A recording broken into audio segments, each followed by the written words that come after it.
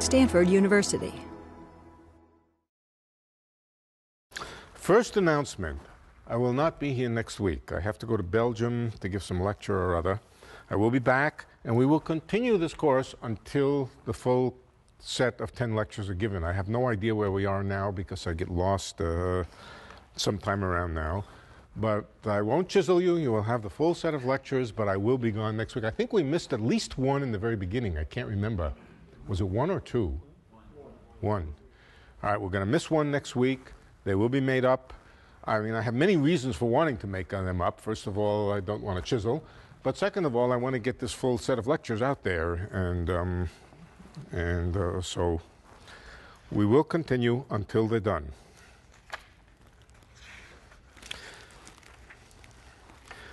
All right, let's talk about some principles. And I want to, I realize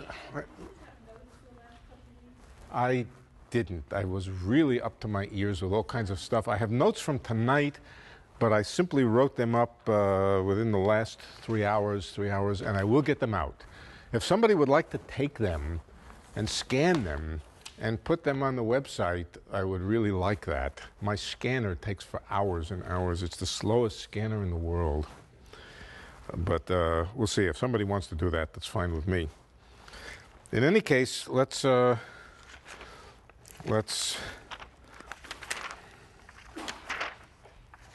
just a moment. Let me find my place in here.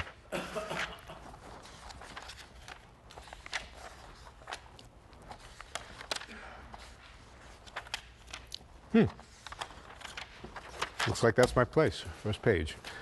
I appreciate that the last time I did some pretty heavy, intricate mathematics on the blackboard, and I would guess that some fraction of you followed it fractionally. I appreciate that. I understand it. I'm going to go over it again a little bit. You know, you'll be... My teaching policy is to teach until you cry.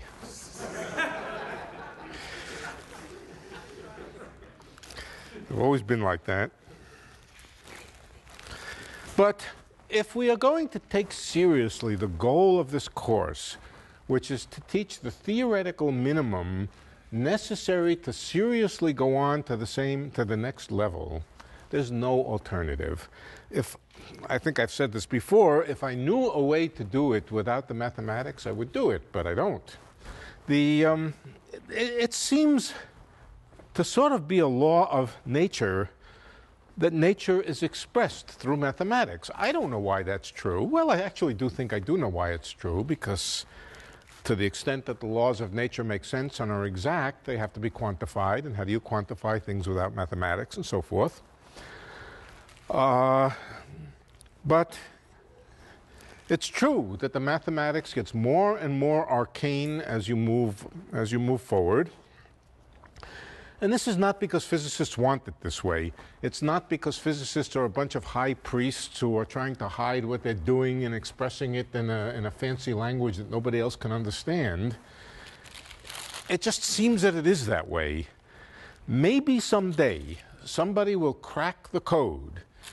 Some young person will see a simplicity in the laws of physics that we don't yet see and be able to express them in a very, very simple equation, x equals 0, and that'll be it.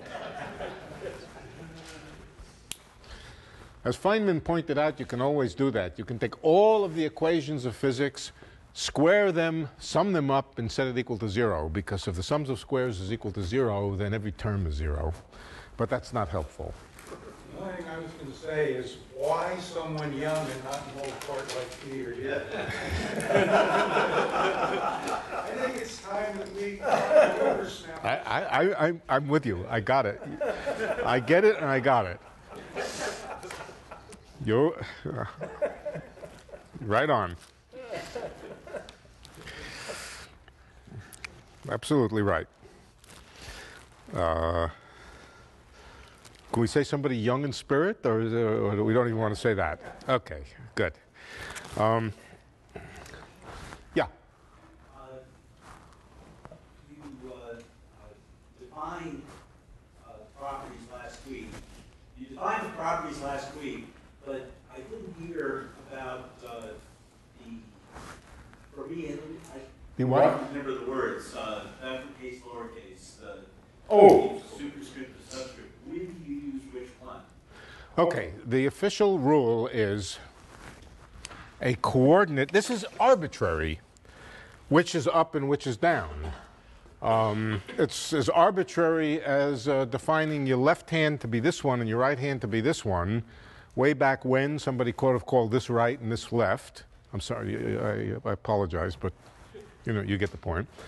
But which is up and which is down is, of course, arbitrary. There's nothing, it's not that some indices are lighter than air and some indices are heavier than air and float to the bottom. It's just arbitrary. But, all right, so basically the distinction is the coordinates themselves, somewhat arbitrarily, you label with an upstairs index. The differences of coordinates, for example, along a trajectory, you label as dx mu with the index upstairs, Derivatives with respect to x, for example, the derivative of a scalar with respect to x, you think of as having a downstairs index. You think of it as having a downstairs index. And there are many, many other things that also have downstairs indices. Things which transform under Lorentz transformations as coordinates carry upstairs indices. Things which transform as derivatives carry downstairs indices. There's not much difference between them. You go from a thing with upstairs index to downstairs index just by changing the sign of the time component. That's all that's involved here, changing the sign of the time component, but it saves you writing out a lot of work to write that ds by dx mu, now here's a downstairs index and an upstairs index. This stands for, what does it stand for? It stands for ds by dx naught, the time component, times dx naught, plus ds by dx1, plus blah, blah, blah, blah, 3 terms. And the whole thing is just the change in s in going from one point to a neighboring point, delta s. So here's an example in which it's much more efficient to write ds by dx mu than to write out the whole damn thing. But we need some conventions. We need some rules about when it is we're allowed to sum over the indices without writing summation there. We need some rules. We need to keep track of things carefully. And so the official rule is whenever you see a lower index next to an upper index and they're the same letter, it means sum. That's all. That's the whole rule. There is a deeper geometric meaning to it, but I don't want to go into it now. We'll go into it when we do general relativity. There is a geometric meaning to it. But for us now, the only difference, every vector, let's call it a mu, has both a contravariant life and a covariant life. And the only difference is the component of the vector with downstairs index is the same as with upstairs index, except for the time component where you flip the sign. So it really is just a way. It's just a way of keeping track and not having to write over and over things like t squared or x squared minus t squared, x squared, things like x squared plus y squared plus z squared minus t squared times squared is just equal to x mu x mu. As far as the space components go, lowering the index does nothing, so it really stands for x squared plus y squared plus z squared. And as far as the time component here, the lower time component has its sign changed relative to the upper one, and so it becomes minus t squared. That's the whole point of it. It's just helpful in writing simpler expressions. But if you follow the rules, and you follow the rules of upstairs and downstairs indices rigorously, you will find out that it's very, very easy to write things which are invariant under Lorentz transformations. X squared plus y squared, blah, blah, blah, plus z squared minus t squared is invariant. All right? That doesn't change. It's the same for one observer and another observer. That's what it means to be invariant. And it's equal to x mu, x mu. An upstairs index and a downstairs index, when you contract them, which means sum over them like this, that makes a scalar. So there are some nice rules to keep track of. And they're notation. They're notational devices, but very efficient. If you use just a partial sign as the partial x, is the partial lower index mu? Yeah. Yeah. Anytime you take a partial derivative, it always carries a lower index. Does it have a covariant form or covariant form? Yes, yes, yes. The covariant thing stands for d by dx naught, which means d by dt, d by dx, d by dy, d by dz. This is d by dx mu. When I say it's equal to, I mean the components of this object here are this set of operations. If I want, let's call it just d sub mu, d sub mu. Anytime I have a thing with an index sub mu, I can construct a related thing which is the same collection of objects with an upper index, and all it stands for is minus d by dx naught, d by dx, d by dy, d by dz.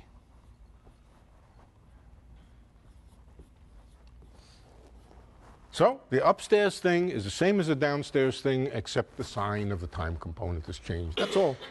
So it's not a deep and mysterious thing, and its purpose is just to be able to write things like t squared minus x squared in an efficient way. And since things like t squared minus x squared are the things which are Lorentz invariant, it's a trick for easily recognizing and writing Lorentz invariant things.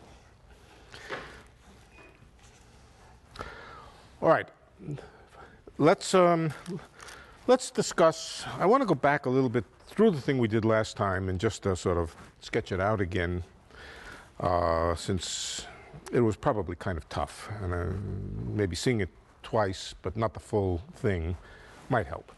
But before I do, let's talk about principles. Let's talk about the basic principles. Now, when I say the principles, I mean the principles in the sense of a theoretical physicist today discovers a new phenomenon. Well, it's usually experimental physicists that discover a new phenomenon. But then a theorist wants to make a theory of it. The usual rules. Now, someday the rules might break down, but so far they haven't. The usual rules, for whatever reason, are that the physics should be described, the phenomena should be described by an action principle. There is nothing that we know in nature that is not describable by an action principle. Is this an accident? Probably not. Is this something that's a whim of physicists? Certainly not. We don't know anything that doesn't form this pattern. Is it important that it has that form? Yes, it is. For example, the derivation of the concept of energy conservation, momentum conservation, all the conservation laws of physics, and especially the relation between conservation laws and symmetries, is entirely through the action principle. If you just write equations, the equations may make perfectly good sense, but if they're not based on an action principle, they will not have energy conservation, momentum conservation, even charge conservation is also an aspect of this. But in particular, let's focus on energy conservation. That is a consequence of the action principle, together with the assumption that things are invariant under changes of the time axis, changes which we call translations of the time variable. So, yeah, writing down physical equations that don't derive from an action principle, we would be giving up the guarantee of energy conservation, momentum conservation. So, as far as we can tell, this is a deep principle. So that's principle number one. We look for an action such that the equations of motion which follow from that action describe the phenomena that is discovered in the laboratory. We look for an action description. That guarantees that it will fall into the category of things with energy conservation and so forth. The action principle means an expression for the action which is minimized by the true solution of the equations of motion. And the equations of motion follow by the Euler-Lagrange equations, the stationary equations for the action. Number two, locality. Locality is basically the principle that if you poke a system at some point of time and space, it has no immediate effect except on things in the immediate vicinity of it. Its direct effect is on things in the immediate vicinity of it. Of course, if I had a string here, violin string, and I poked it over here, it would only affect the neighbor instantaneously. That's locality. But then the neighbor would affect the neighbor down the chain and so forth. And in time, poking it over here would affect it everywhere. But the instantaneous effect, or the short time effect, is local, nearby. And that is guaranteed by requiring a principle of locality in the action, namely that the action is an integral. If it's a particle trajectory that we're talking about, then it's an integral along the trajectory, and it becomes an integral dt. If it's a field theory that we're talking about, a field contained in a volume of space and time, let's paint the space-time region green to represent the existence of a field in there, then the action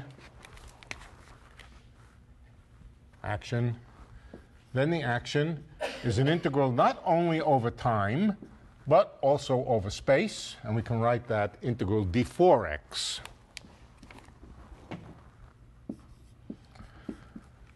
The principle of locality, locality says that the thing that we integrate here, the Lagrangian, or the Lagrangian here, this Lagrangian here depends only on the coordinates of the system. If it happens to be a particle, it depends on the positions of the particle, the position components of the particle, and only the time derivatives, x dot. In other words, Lagrangian at this point here depends only on the position at this point and neighboring points, points very nearby. That's the principle that things only affect nearby neighbors either in space or in time. Okay. And for a field theory, it says that the Lagrangian depends on the fields, I'll just call the generic field phi, and the various derivatives. Partial of phi with respect to x mu. Let's just call it phi mu. That means the derivative of phi with respect to x mu. This is enough to guarantee that things only affect their nearest neighbors directly, their near neighbor, and it's the principle of locality that Lagrangians depend only on fields and their first derivatives, not on fields at one point times fields on a very distant point, for example. You could imagine, there's no question, you can imagine a world in which poking something over here has an instantaneous effect over here. In that case, you would not write that the Lagrangian was an integral over something only involving nearest neighbor derivatives, but more complicated kinds of things. So the question? Yeah. So So the last semester of quantum mechanics, we spent some time talking about quantum non-locality. What's that? Say again? So the last semester, we spent like a couple of lectures talking about quantum non-locality. I never talked about quantum non-locality. Never used the word. You guys keep using it. I do not. We talked about entanglement. Entanglement is not non-locality. You cannot affect the thing over here instantly by doing something over here. I tried to make that extremely clear. I tried to make it clear by showing you, for example, how the density matrix of a degree of freedom over here will not change if you try to do something over here. Now, you guys have gotten into your heads some scientific American mentality, some New York Times mentality, that there's something mysterious and non-local about entanglement, and this is not true. You cannot send signals, you cannot affect things at a distance by doing something over here, period. That's not what entanglement does. Entanglement is basically the quantum version, I'm just going to spend one more minute at this, the quantum version of me having two coins in my pocket, a nickel and a dime, closing my eyes, shuffling them up, and giving Alice one of them. I don't tell her which. She doesn't know, I don't know, because I've done it some way. I give Bob the other one, and then send them off home. There is no way that Alice has any direct effect on Bob by looking at her coin. But instantly she knows what Bob has if she looks at hers. All right? It's correlation. It's not effect. It's not effect. Good. All right. Now. Good. Locality is fundamental. Third principle, you require the physics to be Lorentz invariant. In other words, that the rules of the game, the equations of motion, should be the same in every reference frame. That is easy to do. The rule is the Lagrangian should be the same in every reference frame, and that means it should be a scalar. How do you make scalars? You make scalars by following the rules about indices. So the Lagrangian should be a scalar. That's Lorentz invariance. Let's write it down, Lorentz invariance. And the last rule, which we're going to discuss tonight, this is a mysterious rule. This is one that you won't get the first time. Well, you'll get it. Hopefully you'll get what I'm saying, but you won't understand the depth of it and what it really means unless we go through it from various directions, which we'll do. Fourth is another principle of invariance. This is a principle of invariance that the physics doesn't change in going from one frame of reference to another. Incidentally, this includes rotation invariance and so forth. And the fourth rule is a rule called gauge invariance. How many people have heard of gauge invariance? Okay, the majority of you have heard of gauge invariance. How many can tell me what it is? All right, yeah. All right, so tonight we're going to talk. What's that? You can get away with adding stuff to the Lagrange. You can get away with adding stuff to the Lagrangian. Certain kinds of stuff. Certain kinds of stuff.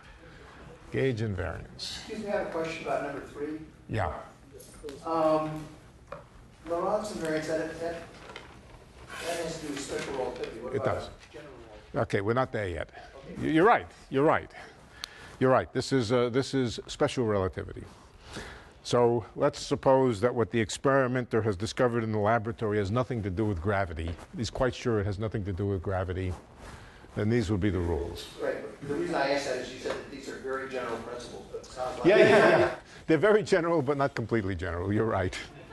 Yes, you're right. Actually, they are very general. They are very general. making the Lagrangian be a scalar has to be slightly modified. It has to be a scalar density. Now, don't worry about it. That's a concept which comes up when we think about curved space-time and so forth. But apart from a very minor change in words, these are the same rules that you would use for general relativity. But in the case of general relativity, the Lorentz transformation doesn't play a special role. That's right. That's right. It's a bigger invariance called invariance under arbitrary coordinate transformations. That's correct. I didn't get the word. Make a scalar what? Density. Scalar density. Yeah. So, One other question. but, you know, okay. Yeah. About item 3, so in the mechanics course way back when, we made Lagrangians. The Lagrangians all had the terms had dimensions of energy. Yes. And so, is it correct that that's not a requirement? That as long as they're scalars. Okay, it is a requirement, but yes, this Lagrangian would have units of an energy. Now, this Lagrangian that goes here would have units of an energy density. And the reason, let's write it this way. Let's write it dt times dx, dy, dz, okay? Now, dx, dy, dz has units of a volume. So there's a factor of a volume here that is not here. Okay? In order to compensate, the Lagrangian of a field theory has to be a energy per unit volume, so that when it's integrated with a volume, it becomes an energy. Okay, so there is some kind of restriction having to do with dimensions. Yes. Right. That's true, but you rarely have to worry about it because you tend to work in units where everything is one. So, yeah. Right. Okay.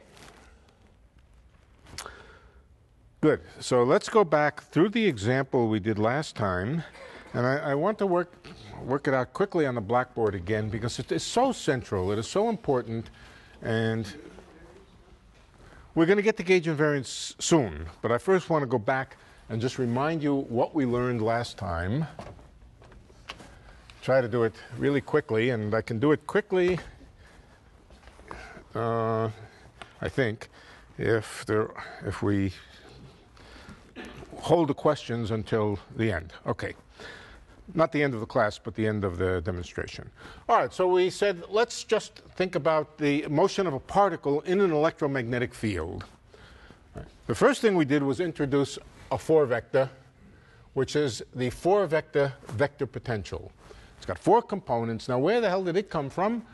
Well, we will see where it comes from, but it is necessary in order to have an action principle which leads to the equations of motion of a charged particle in an electromagnetic field. What are those equations? They're Newton's equations, F equals ma, but with the force given by the Lorentz force law, electric and magnetic forces. You cannot derive that. You can write that down. You know, we can write down, what is the equation? Mass times acceleration is equal to electric charge times electric field plus velocity cross magnetic field. Many of you have seen that before, and there's no vector potential in it.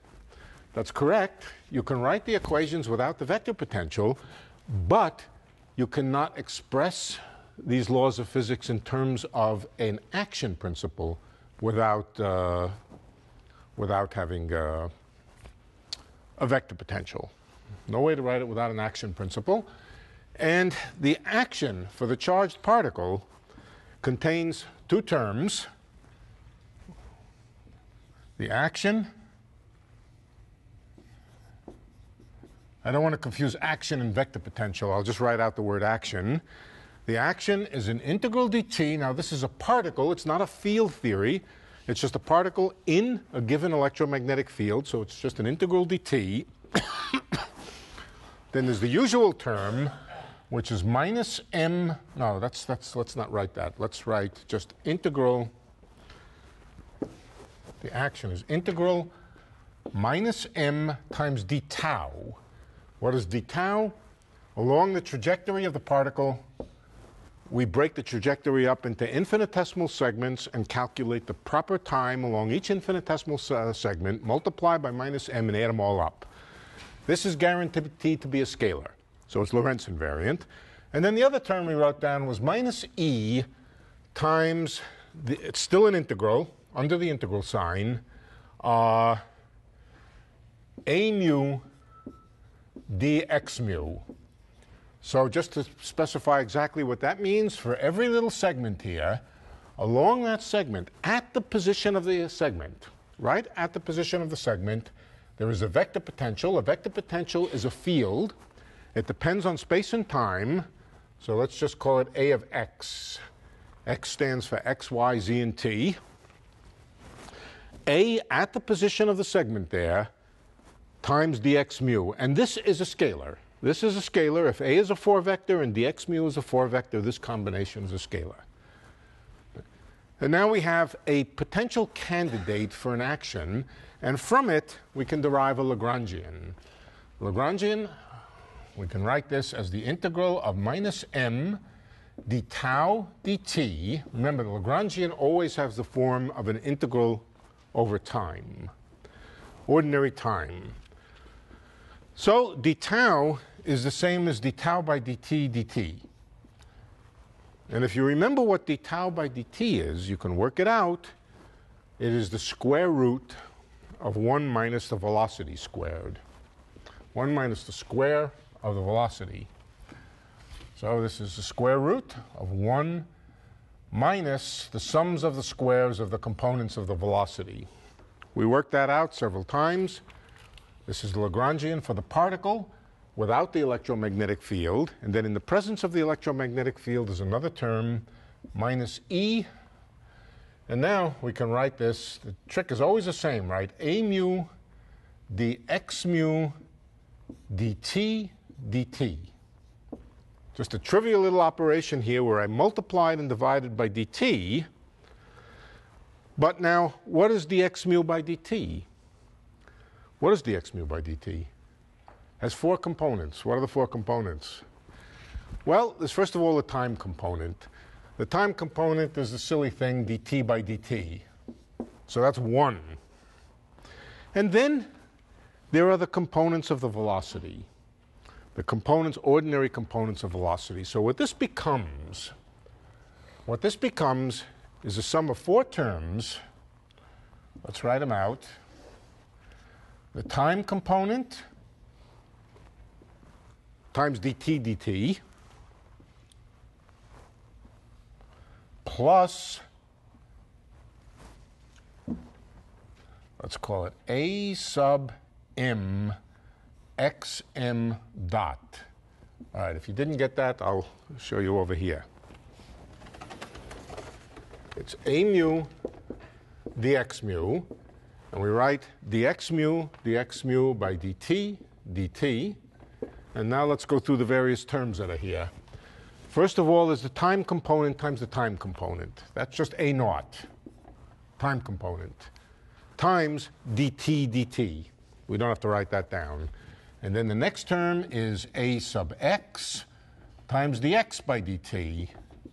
And then a sub y dy by dt, and so forth. That's this over here. The index m. It doesn't matter for the space components. For the space components, you can you don't care, right? So you're right. We could put this upstairs, but it doesn't matter for the space components. Space components are the same upstairs and downstairs.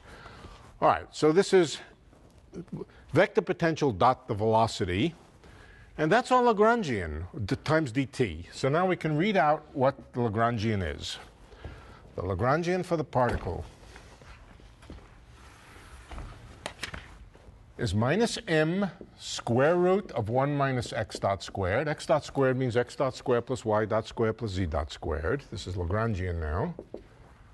And then minus the electric charge times a naught of x and t plus am of x and t times x dot m. That's the Lagrangian. Oops, let me put the bracket here. From the starting point where we guess a Lagrangian, we work very mechanically.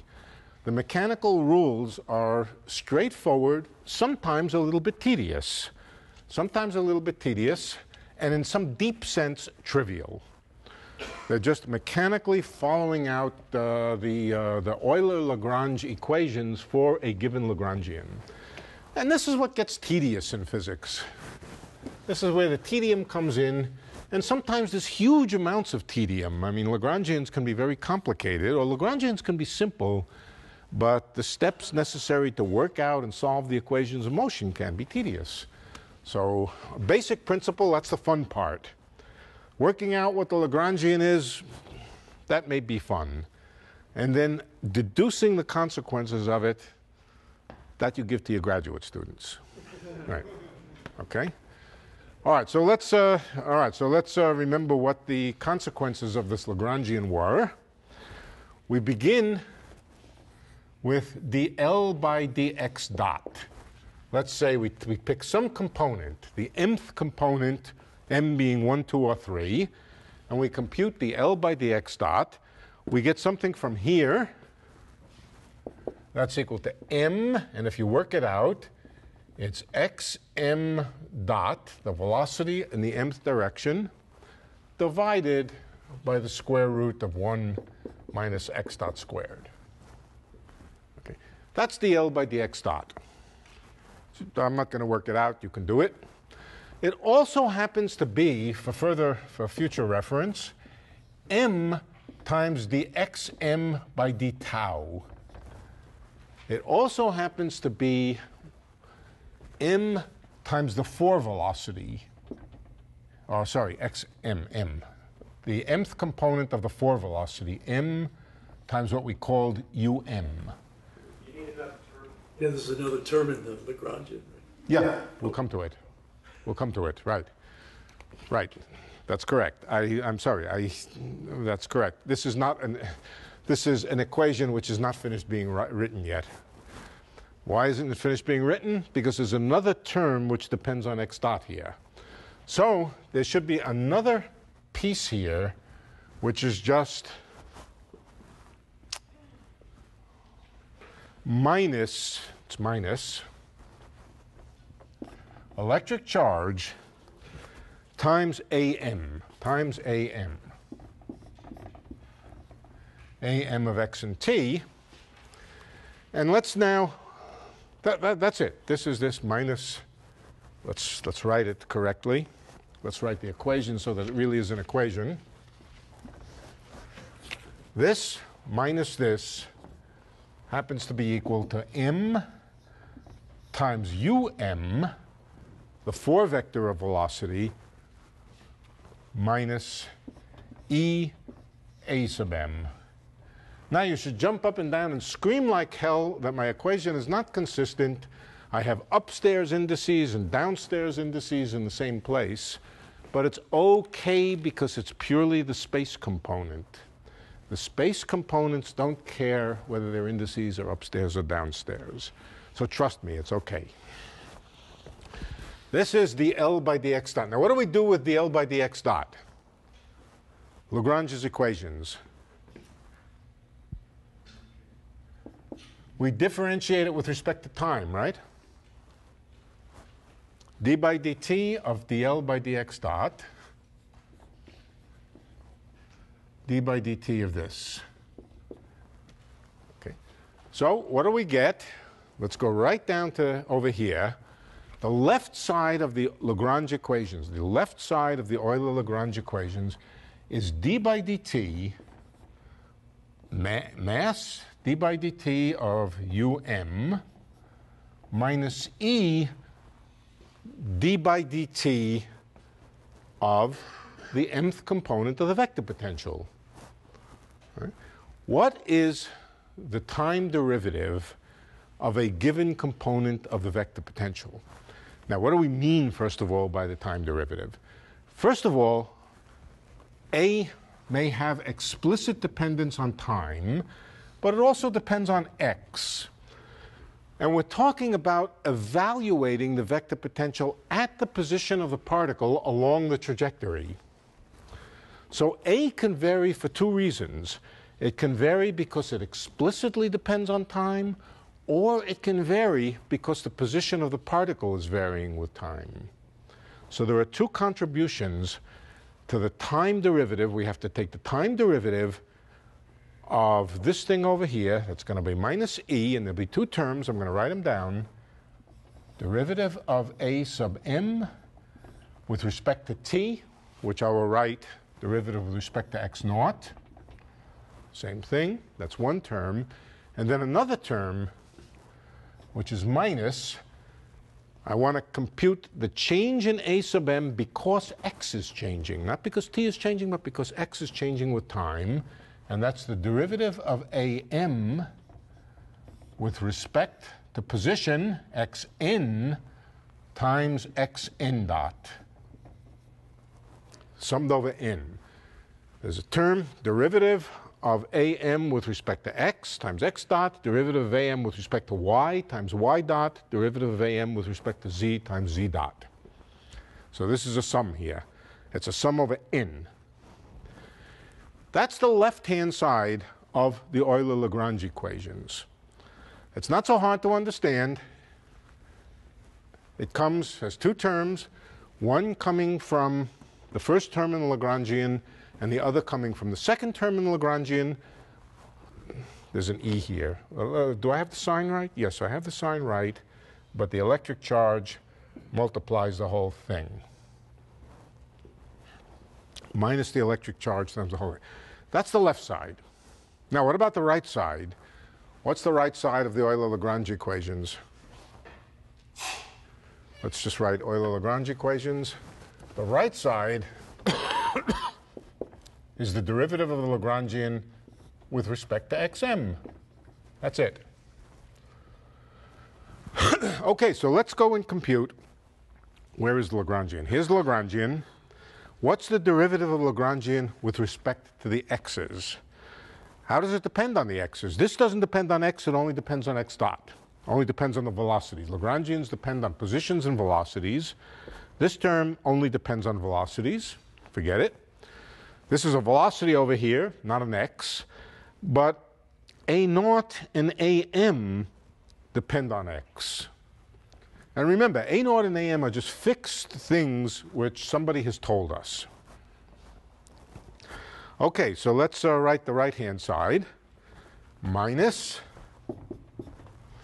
derivative of a naught with respect to x. Is that minus? Do I have it right? I think I have it right. Minus e times the derivative of a naught with respect to x. Let me see, I think, yes, that's correct. Derivative of a naught with respect to x. And then from here, I have minus e times the derivative of am, let's call it am, with respect to x. Let's see. No, let's call it, okay. Derivative of an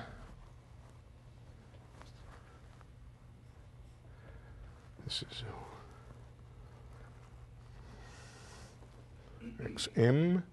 xm, derivative of an with respect to xm, axn dot. Let's see where it came from. It came from here. Yeah. All right, I should have gone slower. This is a summation index here.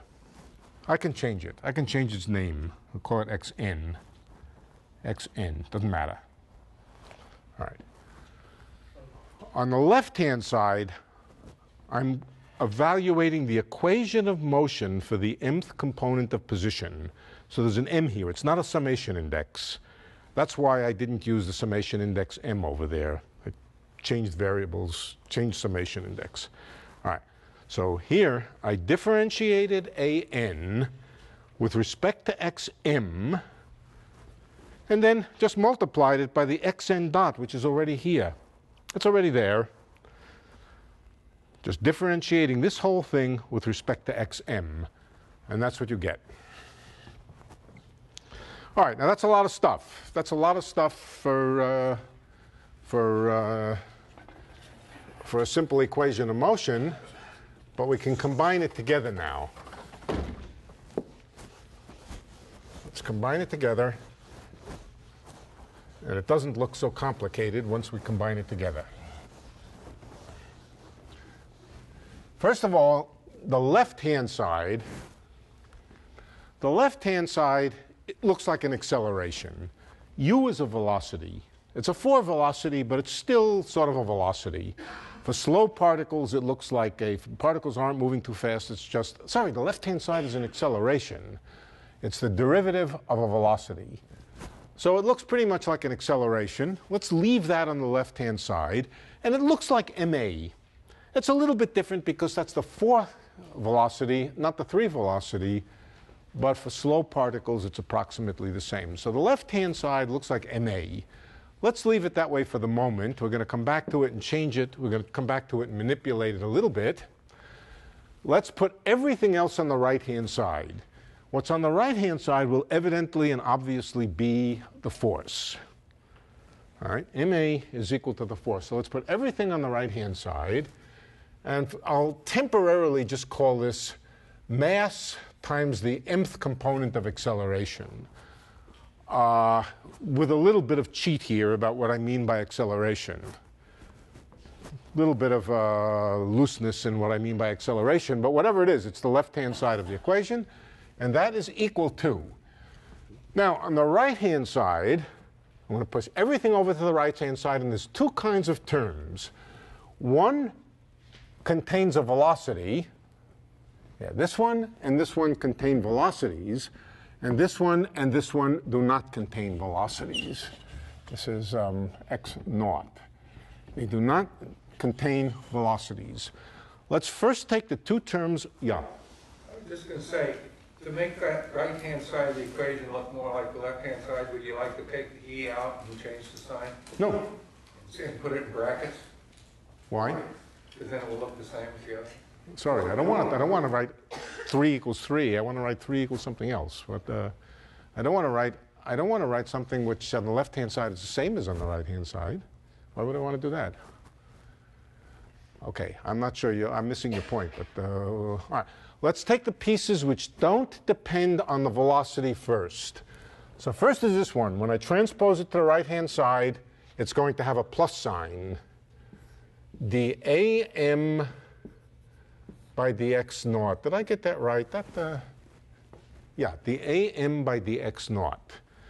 That's one term that comes from putting this on the right-hand side, and then minus the a naught by dxm. That's a kind of neat little expression. The am by dx naught. X naught, of course, means time. So this is the am by the time minus the a time by the xm. Nice little symmetry to it. Okay. The second term, where is that?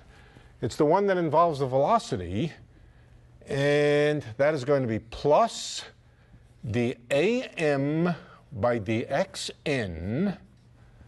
That'll multiply xn dot, but there's another term which also involves xm dot, and that's minus the an by the xm.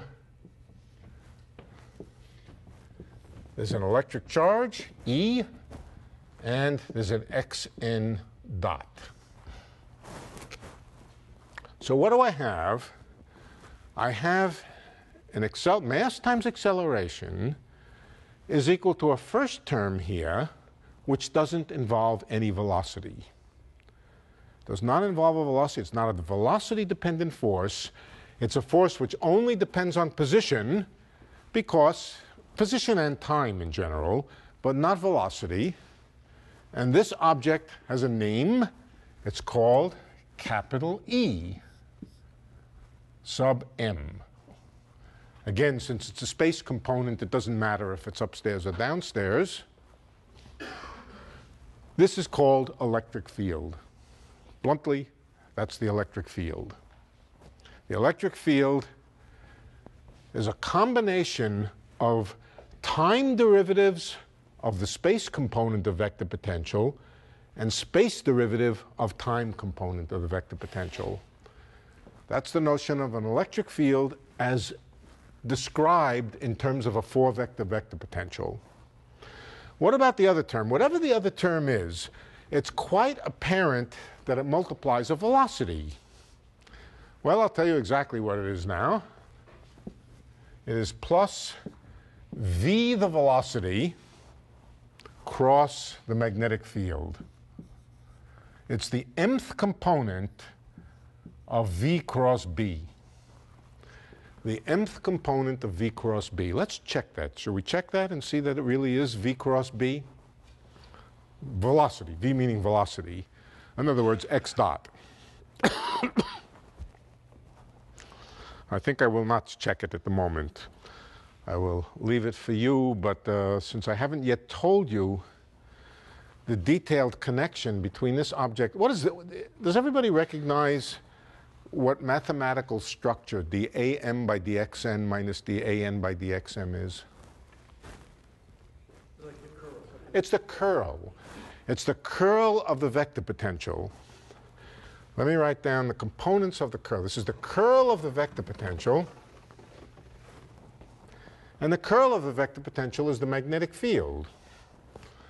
All right, so it's not obvious at the moment that this is the cross product of a velocity and a magnetic field. But if we recognize that this is the curl, we'll come back to that this is the curl of something, and that the curl of the vector potential is the magnetic field, this is some kind of expression involving the product of components of the magnetic field with components of the velocity. Let's wait a little bit and later on prove that this is v cross b. We have to make some identifications of what b is and so forth. But that's what's going on. That's the Lorentz force law derived from a vector potential. Okay, so this is B. Just to tell you how it works, dA. Well, no. Let's wait on this. Let's wait on the identification, the detailed identification with the magnetic field. It's pretty clear that it looks something like that. Okay, one last step. This wasn't truly the acceleration. It was not truly the acceleration. It was neither the second derivative with respect to time of x. It was not that. That would be the derivative with respect to time of v. But it's the derivative with respect to time of u. U itself is a derivative with respect to proper time. So we have this funny mixed thing here. D by d ordinary time times u, which is a derivative with respect to proper time. I would like to write everything in terms of proper time. Proper time is a nice relativistic description of time along a trajectory. All right, so let's rewrite this, the left side of it, as m du sub m by d tau, but that's not right. It's not that. We have to multiply this by d tau by dt. The derivative of u with respect to t is the derivative of u with respect to tau times the derivative of tau with respect to t. Derivatives are really ratios. Ratios of differentials of functions with respect to differentials of the independent coordinates. So this left-hand side has an extra d tau by dt. All right, let's follow it through. That's equal to exactly what we have over here. I'm not going to rewrite it. Times x dot n. Now, what is x dot n? X dot n is the derivative of x with respect to t. So let's put here dxn by dt.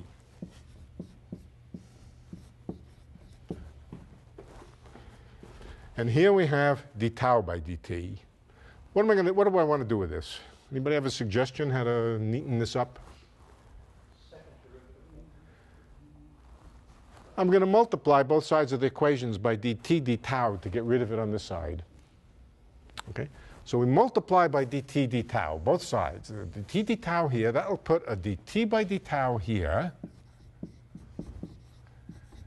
And it'll put a dt by d tau here.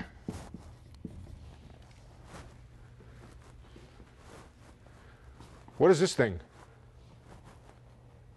That's the xn by d tau, which is un. Not vn, but un. So we have over here plus e times dam by dxn minus dan by dxm times the 4-vector of velocity. On the left-hand side, we have the derivative of the 4-vector of velocity. On the right-hand side, we have the 4-velocity itself. Now, what about dt by d tau? Does that look like it belongs there? Let's write the am by dx naught minus the a naught by dxm. And now let's write dt by d tau as dx naught by d tau. We know that's what it is. D tau. And the x naught by d tau is just the 4th component of the 4-velocity. This is the 4th component of the 4-velocity. It's u naught. So we have, oops, I lost the charge here. There's the charge. We have something that's shaping up in an interesting way. Mass times proper acceleration.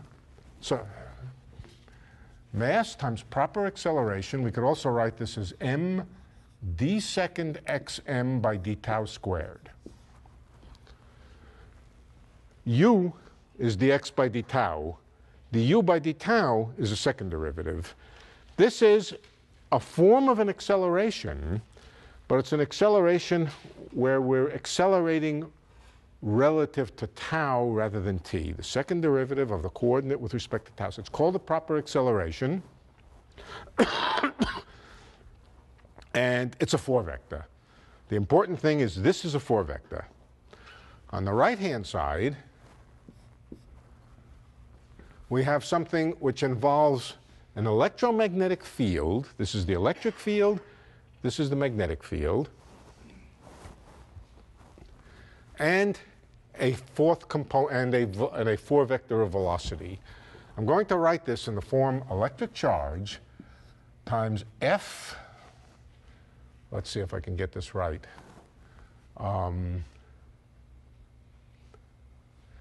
F mu nu u nu. Okay, I'm not quite right yet. Not quite right yet.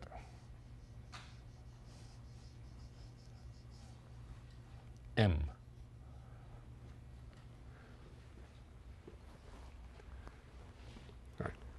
We've seen this object before, I hope. I think we talked about this object before. Oh, one last thing. One last thing. This M index here, is it an upstairs index or a downstairs index? It doesn't really matter. All right, it doesn't really matter.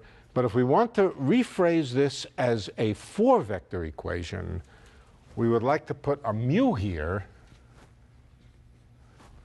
and put mu nu. Now that's a properly constructed 4-vector equation, and I will tell you what these things are.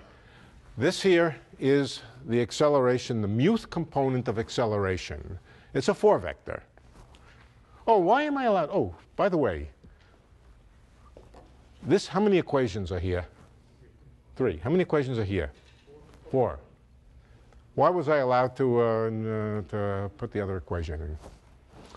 Well, if equations are Lorentz invariant, and if the first 3 components of a 4-vector are equal to some other first 3 components, if the first 3 components of a 4-vector are 0, then it's automatically true that the fourth component, in other words, if 3 components of a 4-vector equation are correct, it is automatic that the fourth component is also correct. That's the consequence of Lorentz invariance. And since we ensured Lorentz invariance by requiring that the Lagrangian was Lorentz invariant, we are allowed free to put in the fourth component. Yeah. Can I ask you about what you said? Isn't the constant vector like 1, 2, 3, 4? Isn't that Lorentz invariant? The constant vector, no. What is it? What is a constant vector? No. AU of x is equals constant 1, 2, 3, 4. You mean like the numbers 1, 2, and 3, and 4? Numerical values 1, 2, 3, 4? Is that a 4 vector? No. No.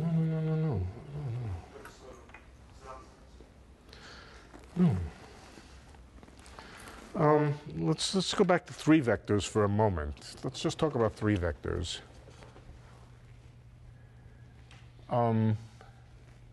Supposing I have, let's even do 2 vectors, 2 component vectors. Is the vector whose components are 1 and 2, what does that mean? That's a vector whose x component is 1 and whose y component is 2.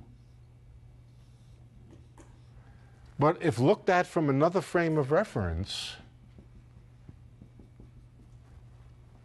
in fact, let's pick a frame of reference, a particular frame of reference. Let's pick a particular frame of reference that happens to lie along this axis here. All right? In the rotated frame of reference, the x component of this vector is 0. And the y component is what? Square root of 3? 1 plus 2? No, 1, no. Square root of 5. Square root of 5. So no, the thing 1, 2 could be the components of a vector in some particular frame, but it's not a thing which is a 4-vector in that it has the same components in every frame. No thing which has numerical values like this is a 4-vector. The components of a vector transform. The components of a vector transform. So no numerical set of coefficients defines a 4-vector. It's a thing which transforms. Okay, yeah. In working through here, we try to get rid of et and express everything in terms of Right. Except in the electric field where we have the AM, the X naught. No.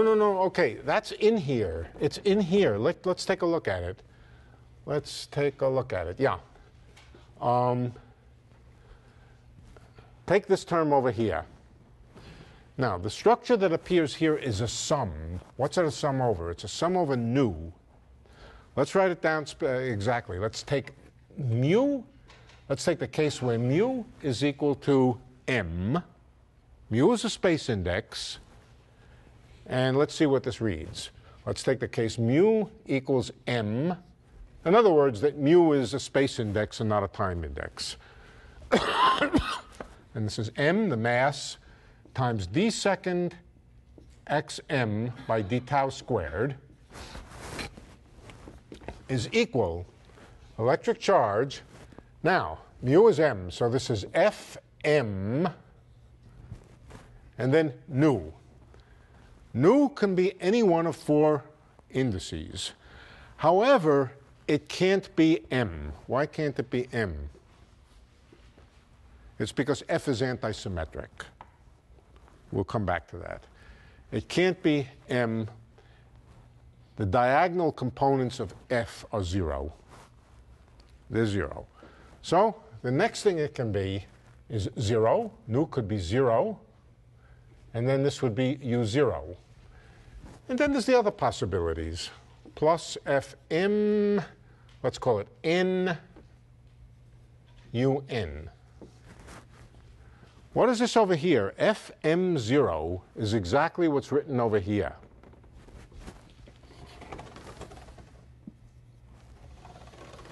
This is Fm0 times U0. So this is already here in this expression here. Right, I understand. Yeah. My question has to do with the fact that dAm dx naught is really just the same as saying dAm dt. Yes. Right? Yes. And my question was, I thought we were trying to get rid of all the dt's. No, no, no, no, no, no, no, no, no, no, no, no, no. No, not in an expression like this over here. No, no, we weren't trying to get rid of all of the dt's. We were only trying to rewrite. Look, this dt's here. This is dt by d tau. We were trying to write the thing in a form which is manifestly a 4-vector equation. All right? The left-hand side is a 4-vector. It's the derivative. All right. X mu is a 4-vector. Dx mu by d tau is a 4-vector because tau is a scalar. And the second derivative is a 4-vector. All right, so this is a 4-vector. And I've just manipulated it around until everything is written in terms of 4-vector notation. This is not the important thing here. The important thing here is that because, all right, let's go through the principles again. I lost the principles, but the principle, first of all, was the principle of locality. The principle of locality comes down to the statement in terms of equations of motion that the equations of motion are differential equations. It says that the force only affects things nearby at the same time or almost the same time. It says that, that's what a differential equation is. It's things are only affected by the force at a given time in the neighborhood of that time. That's differential equations. That's the first statement. Locality tells us that the equation of motion is a differential equation. What could you have that wouldn't be a differential equation? You could have that the acceleration at one time is related to the force at a completely different time. That would be bizarre, but you could have it. The acceleration at one time related to the force at a different time, or even worse, not the acceleration, but the difference of velocity at two completely different times could be equal to the force at some third time. That's exactly the sorts of things that locality forbids. It says the acceleration at a time is equal to the force at that same time. All right, differential equations. Second, Lorentz invariance. The equations can be written as 4-vector equations. That's the important thing here, 4-vector equations, that they're Lorentz invariant. Would F be considered a rank 2 tensor? F mu nu is a rank 2 tensor. It's a rank 2 tensor. I'll put up on the blackboard here its components in terms of electric and magnetic fields. And then you can go feed them into here and check that this really is the Lorentz force law. This is the Maxwell tensor, the field tensor. Nu runs this way. Mu runs this way. In other words, this is mu equals 0, 1, 2, 3. Nu equals 0, 1, 2, 3. And we're going to write all 16 components. There really aren't 16 independent components, but all 16 components in a 4x4 array here as a matrix. One question, is this, the way you're writing it, is that convention standard for a mixed tensor like this, a contravariant? No, no, no. This is actually F mu nu. The only difference now, remember, when you raise an index, if it's a time index, you get a minus sign. If it's a space index, you don't. So once you've raised it, you know which one was first at the bottom, so to speak. Like if I wanted to write that tensor, there'd be a sign change in some of the components. Yeah, and basically, it's just a question. If you raise the mu index here, if mu is time component, there's a minus sign. If mu is a space component, there isn't. So I'll let you. It's a good exercise to sort out the relationship between the things with the upper and lower indices, but I'm not going to dwell on it now. I just meant about which of the rows and which of the columns. Yes, that's why I wrote this down. mu runs this way, nu runs this way. So there's mu and nu. For example, F naught 3. That would be mu equals naught, which would be up at the top here, and nu equals 3. So suppose I'm given some general tensor, A sub sigma rho, Right. one at the bottom, one at the top. How do I know which ones are the rows and which ones are the columns? When one's You in just make it up. I mean, you don't make it up. You just decide on a convention. That's what I was Right. asking. Is there a standard? No, yeah, this is probably the standard convention, but it's just a way of displaying them. It's just a way of displaying them, and I'm using the convention that nu runs horizontally and mu runs vertically. But you just read them off. Nu equals 3, mu equals 1 would be over here. Right, all right, so I'm just displaying them for you. There's, on the diagonal, they're all 0. It's easy to see that the diagonal elements are 0. It's an antisymmetric tensor. All right, then we have, I think it's minus e sub x, minus e sub y, minus e sub z. These are the components of the electric field. And since it's antisymmetric, that means it's plus e sub x, plus e sub y, plus e sub z. 0, 0, 0.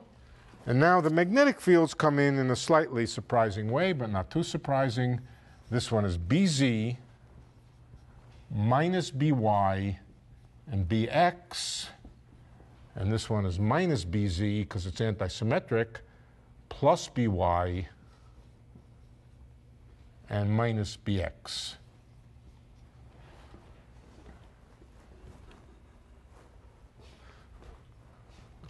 This is the electromagnetic field tensor, and it helps you identify which components of this complex over here, F mu nu, are equal to which components of electric and magnetic field.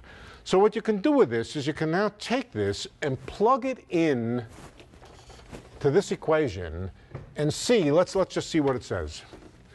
This is a space-time mixed component.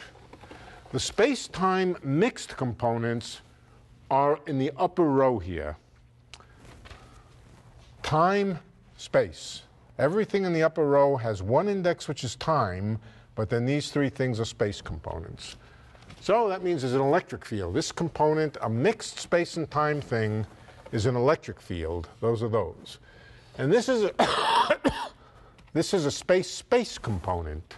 M and N are both space, and the space-space components of this tensor are over here.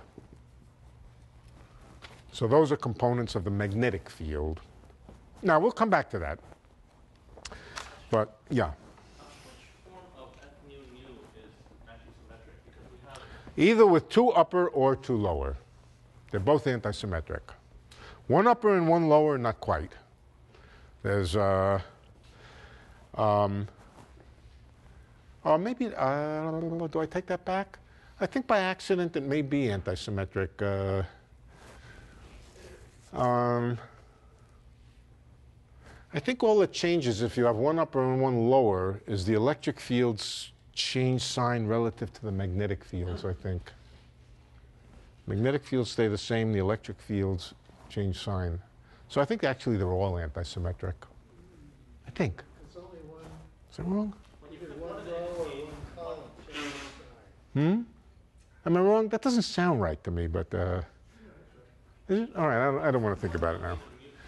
For sure, the things with two lower indices or two upper indices are both antisymmetric. Right. And I think with one upper, one lower, the magnetic part is antisymmetric, the electric part is symmetric. yeah, I think that sounds right. I think that's right. I don't want to think about it. It'll get me distracted. Right.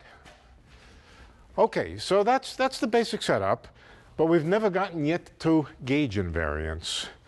I went back through what we did last time because I thought it was sufficiently important and so illustrative of the basic principles that to go on beyond it without understanding it would be, you know, a big loss.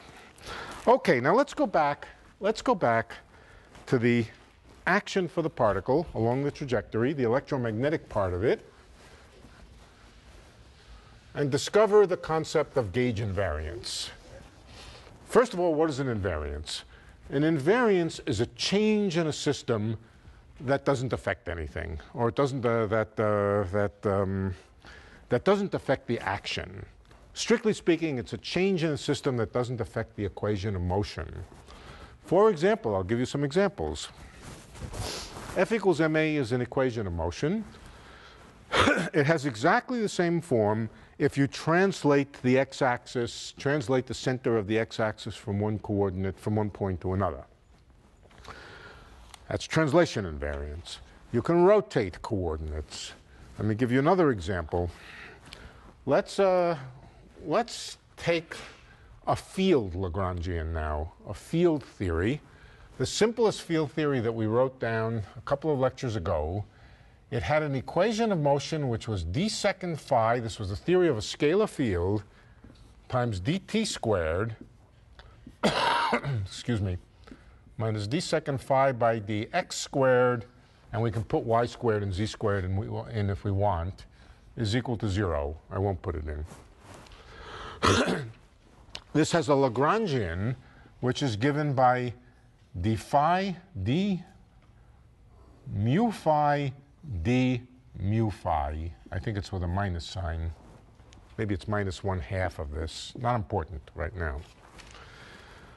What kind of invariance does this equation of motion have? Well, it has all kinds of invariances, including Lorentz invariance, but it has an additional invariance, which is supposing you just take the field phi and add a constant to it.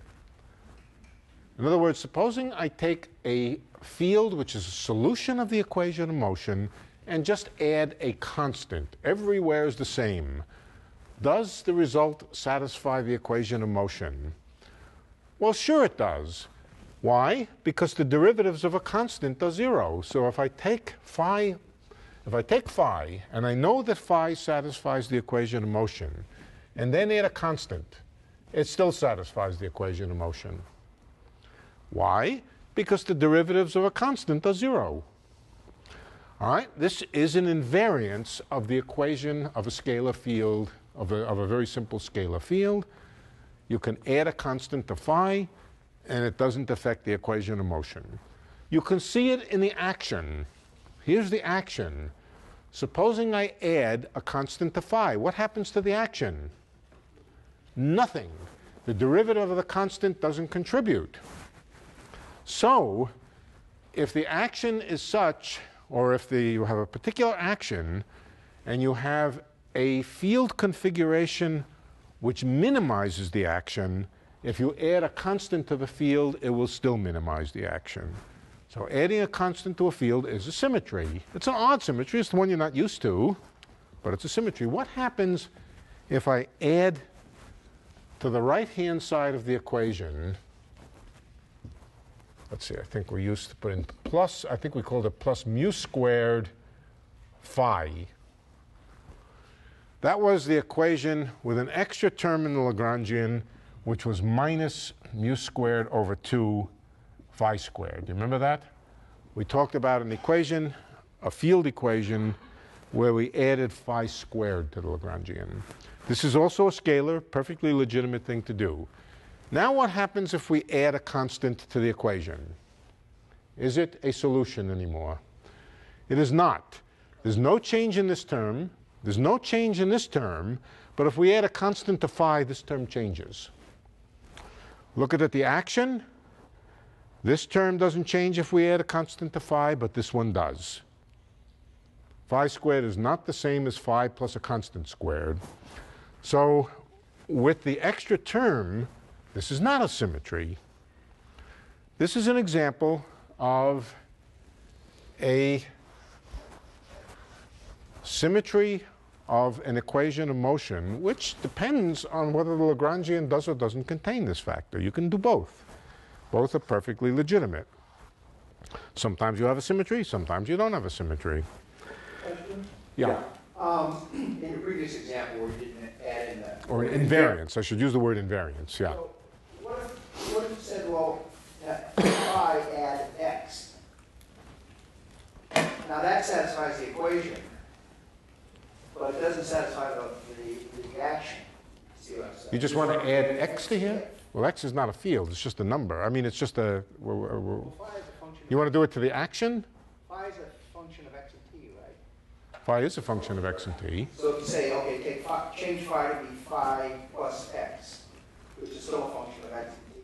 Oh, I see what you want to do. So You want to, yeah. Phi, you want to say phi goes to phi plus x, let's say. So that Yeah. satisfies that differential equation. It does. But it doesn't satisfy it isn't invariant under the action. First derivative. Let's see. That does, yes, that does, let's see, that does satisfy, it doesn't satisfy this equation. No, forget that part. Yeah, right. It satisfies that equal to 0. It does. It does. That's right. But it doesn't The satisfy. second derivative of this, yes, that's correct. So let's see what happens. So we're getting rid of this, right? And now this thing stands for phi dot squared minus dx phi squared.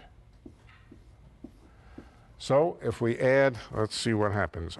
Okay, I see what happens. You're right, and it's something we're going to come to soon enough. If we add, let's see what happens. We have dx phi plus x squared, okay? That's what you want to do, all right? That doesn't change this term because x, the derivative of x with respect to t is 0. All right, so it changes the action by an amount which contains dx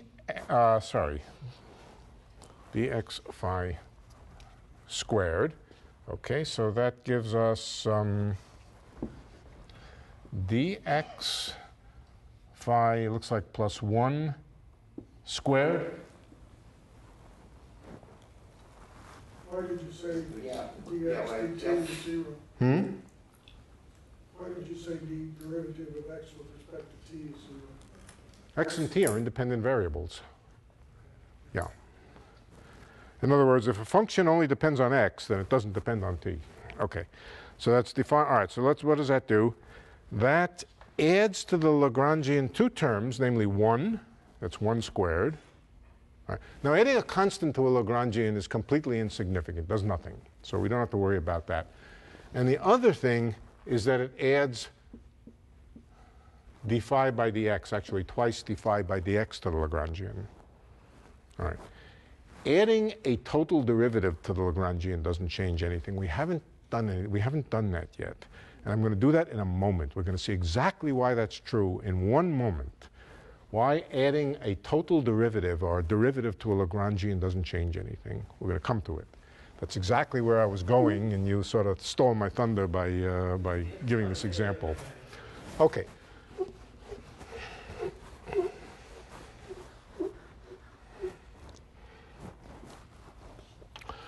All right, let's go back to the integral of a mu dx mu. We need to keep going in order to get to the concept of gauge invariance, which was the point tonight. Minus e to be exact. All right. Now, consider the following operation on A. We're going to add to A. We're going to add to it the gradient of a scalar, the four-dimensional gradient of a scalar. A is a covariant vector, and ds by dx mu is also a covariant vector. And I'm going to ask whether that changes the equations of motion. Does it change the orbits that the particle will follow? Does it make any change whatever in the dynamics of the particle? Let's add this to A. We're changing A. In other words, we're considering two different A's, an A without the ds by dx mu and an A with it, and ask what the effect on the motion of the particle will be. Well, first of all, it changes the action. Let's see what it does to change the action. It changes the action from the original action to a new thing, which is minus E times the derivative times the integral of a mu dx mu plus ds by dx mu dx mu. It changes the action of the particle. Here's the orbit. The orbit goes from here to here, from point 1 to point 2, and it introduces a new term into the action, which is integral of ds by dx mu. All right? Now, what is the integral of ds by dx mu? Each one of these little things here represents the incremental change of s along a small little piece of the trajectory. Here's the trajectory broken up into small little pieces. ds by dx mu times dx mu is the change in s in going from one point to another. If we add them all up, it gives us the change in s going from the initial to the final point. All right. So this expression over here, the integral of it, let's put the integral in. Forget the electric charge. It's there, but forget it. We're interested in this quantity over here, ds by dx mu, integrated. That is equal to s evaluated at the endpoint 2 minus s at the endpoint 1. It's just the difference of this function s, this arbitrary function, totally arbitrary function that I added in. It just gives me s at this point minus, or s at this point minus s at that point. Now, does putting in such an s into the vector potential change the dynamics of the particles? And I maintain no, for the following reason. I've changed the action by something which only depends on the endpoints of the trajectory. On the other hand, if I go back to the basic action principle, the action principle states that we search for the minimum action, we wiggle the trajectory, and search for the minimum, for the trajectory of minimum action, but subject to the constraint that we don't move around the endpoints. That's the principle of least action. Don't move the endpoints, but wiggle the trajectory in between. If you want to find the solution of the equations, which goes from point 1 to point 2, hold the point 1 and point 2 fixed and wiggle the trajectory around in between. In wiggling the trajectory around, this term in the action will not change. So if you find a stationary point, a minimum of the action, it will continue to be a minimum of the action when you put in this change of the vector potential. The change of the vector potential, this particular kind of change of the vector potential, not any change of vector potential, but the kind which is adding to the vector potential the gradient of something, the four-dimensional gradient, that has no effect on the motion of the particle. Why? Because it only affects the action through the endpoints, and the rule is vary the trajectory keeping the endpoints fixed. So S can be any scalar? S can be any scalar. But this is exactly the operation of putting in a derivative, adding a derivative to the action. Adding a derivative to the action typically doesn't change anything because you can do the integral, putting a derivative into a Lagrangian doesn't change anything because when you integrate it, it just gives you some endpoint contributions. But here it is. All right, so what we've discovered a principle of invariance, that the motion of a particle in an electromagnetic field does not change if you take a mu to a mu plus ds by dx mu. For any s, doesn't matter what s is. This is called gauge invariance. This is the concept of gauge invariance, that the vector potential itself can be changed without any effect on the behavior of the particle, of the charged particle. Certain changes, not every change. Certain changes, those which are ds by dx mu. All right, so adding a ds by dx mu to a vector potential is called a gauge transformation. Where the word gauge came from, it's a historical artifact that had nothing to do with anything. It just became a terminology for some confused reason in the beginning of the 20th century. This was called a gauge transformation, and it stuck, but it doesn't really have anything to do with gauges. Gauges meaning things that measure length. That's what it had to do with. You fail this course if you say gauge transformation. That's one of the main criteria. You say nuclear or gauge.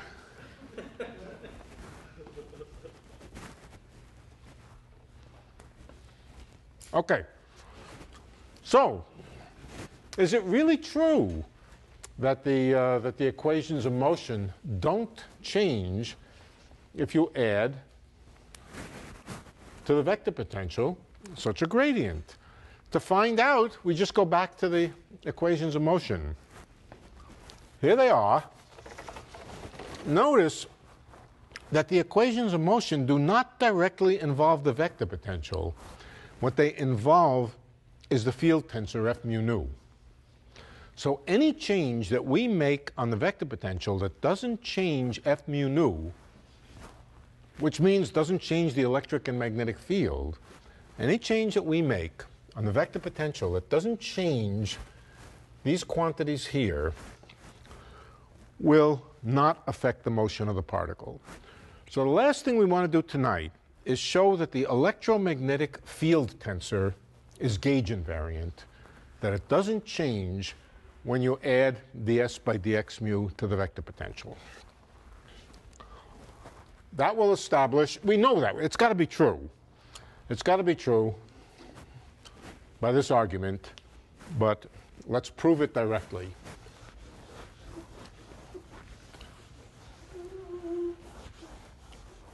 All right. What F mu nu is,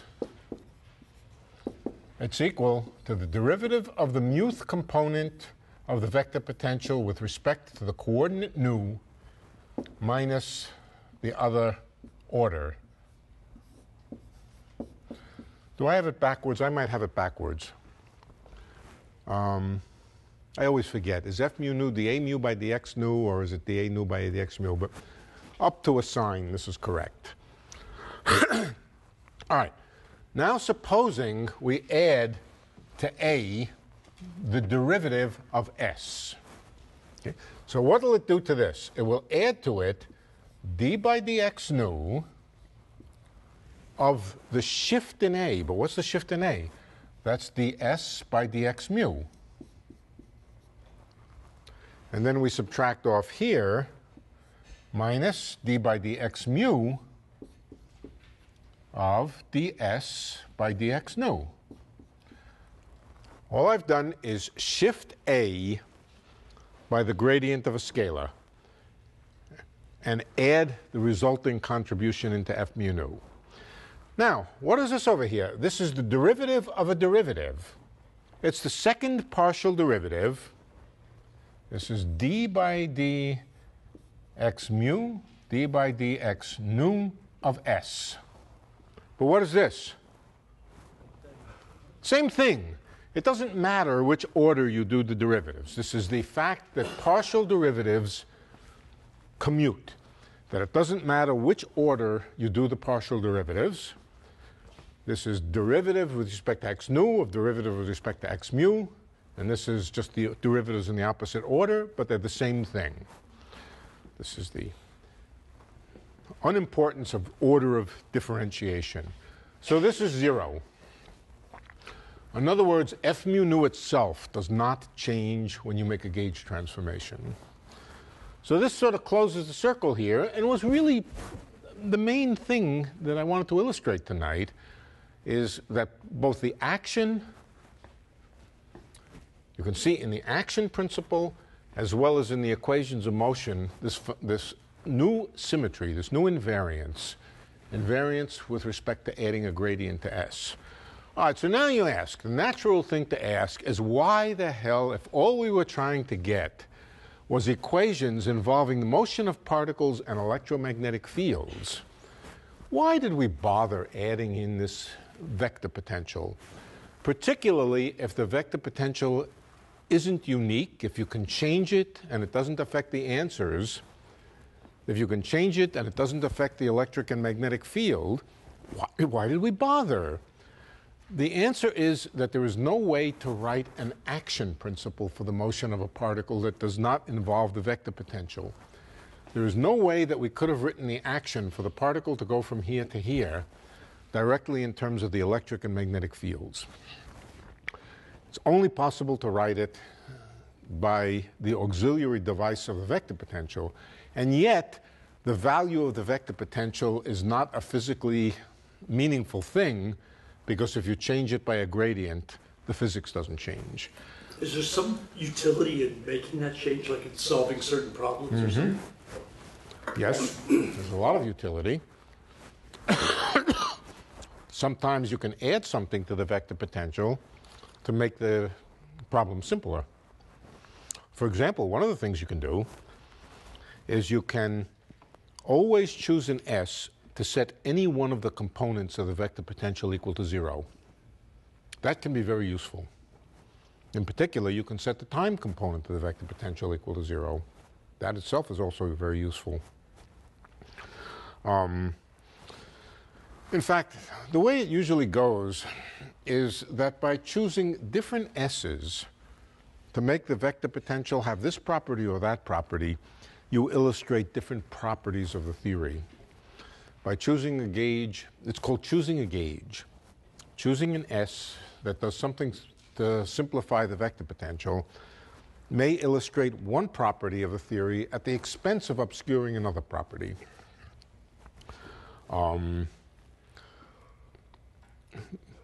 But by looking at the theory from the point of view of all possible choices of this gauge, then you see all of the properties. So we'll, yeah. And what about, in the Lorentz invariance case, that corresponds to physics where you're trying to measure something in different situations and compare it. Say it again. The Lorentz invariance corresponds to measurements in different reference frames. Does Yes. gauge invariance have a similar? No. No, not really. Not really. That's a good point. Some invariances have obvious physical meaning, and in particular, it has physical meaning because you can imagine two reference frames in the same problem and translating between them.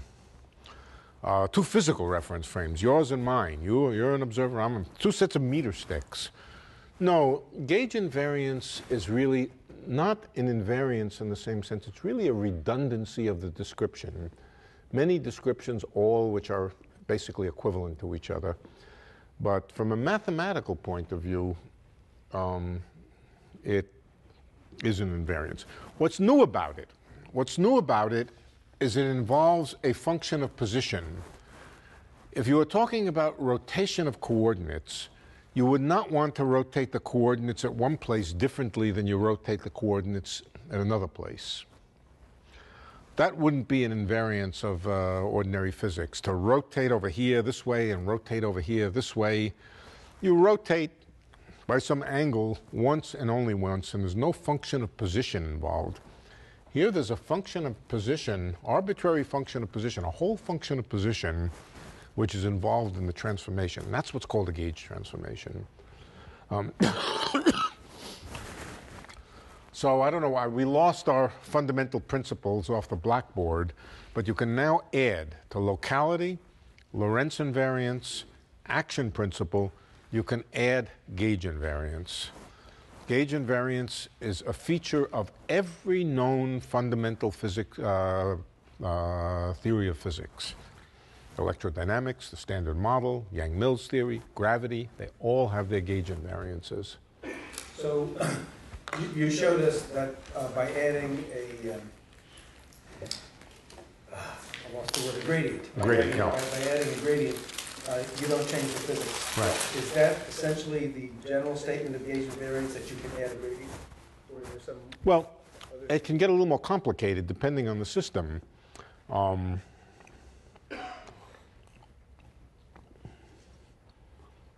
it can be a little more complicated. The Yang-Mills theory, it's a little more complicated than this, but in spirit, it's the same thing. We're going to find a different way to define gauge invariance, a way that, that has some more interesting geometry and the physical picture associated with it. And when we understand that, we'll understand a better way of thinking about it that's more general. Yeah. Yeah. So you just use it as a construct to highlight different parts of the problem? It's a mathematical construct to highlight different parts of your problem? Which, the vector potential? The gauge invariance. Yeah, well, yes. Yes. That's really what it is. If it doesn't actually affect the problem overall, you're using it to pinpoint parts of the problem? Making a gauge transformation can be a useful device for solving a problem, for illustrating a feature of the physics, but it should not change the final answers. Right, and it does not change the final answers.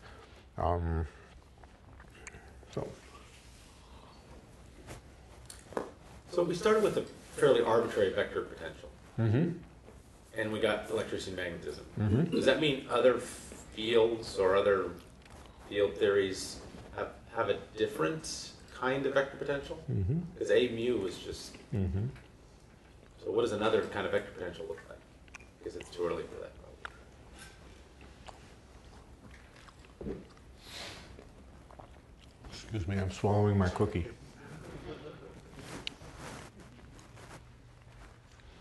Let's wait on that. Let's wait on that. Let's wait on that. Typically, they are vectors and they're usually called A. They're almost always called A. They have an index mu to represent the direction of space. So in that sense, they look the same, but they have some additional structure to them associated with other symmetries, and we're not prepared to discuss it now. And we may get to it next week a little bit, but not yet. Not yet.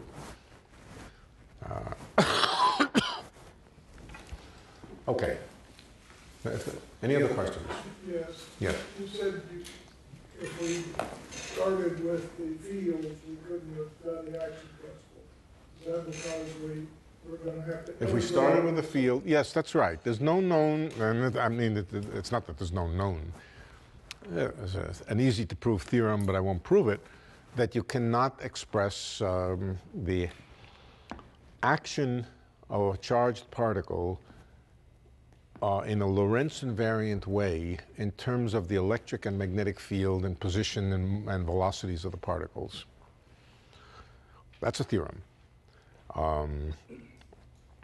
So if you want to do it in a Lorentz invariant, in a local way, and so forth, and preserve all of these principles, the only choice is to introduce this vector potential, and then you find out that there's this invariance that you can change the vector potential without changing the physics. So it's a very odd and peculiar situation where you have to introduce some auxiliary things into the equations, but the auxiliary things are things which can be changed without affecting the physics. Very remarkable, and it pervades physics. It's all over the place. Do we know why? At the classical level, there's no reason. At the quantum mechanical level, there is a deeper reason, but I would say we've learned that theories of this type have a great deal of beauty, symmetry, simplicity that other kinds of theories don't have. But no, we don't understand why nature always chooses these gauge theories. But it is very pervasive. So you can't measure A, right? That's right. You can't measure A, because if you could measure A, you would know what its value is. On the other hand, changing its value doesn't change any physics. And part of making a measurement is physics. You can only measure things by physical processes. If the physical processes are insensitive to the addition of ds dx, you can't measure it. Right? That's absolutely correct. What can you measure about it? Well, you can measure these things, and maybe some other things, but you can only measure those features which are gauge invariant. Okay, so that's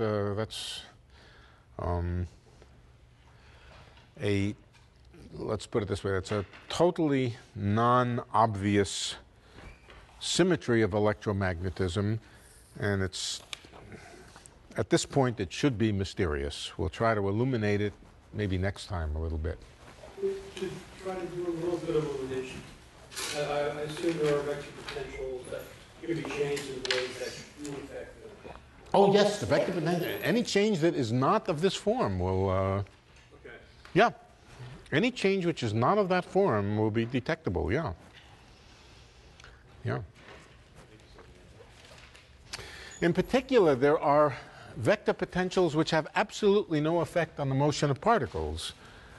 If we just take the vector potential itself to be the gradient of a scalar, nothing but the gradient of a scalar, that will have no effect on the motion of the particles.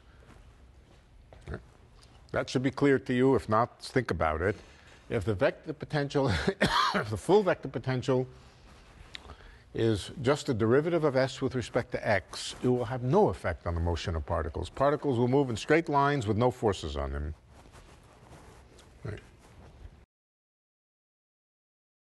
For more, please visit us at stanford.edu.